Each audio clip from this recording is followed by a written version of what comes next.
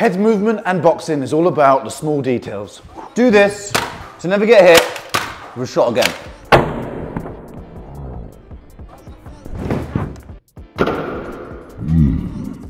So head movement is all about make and miss, make and pay. So here's how you make and miss effectively and make and pay. So you've always got the exaggerated slip to then use your legs and get out of the way. But what if you want to stay? So if you want to be able to stay there and do this, then you need to be this close. So in order to make the miss effectively, you essentially want the shot to brush just past your ear. So this little subtle slip has not made any adjustments to your body position, enabling you to throw shots just like normal. So we're not saying don't make them miss.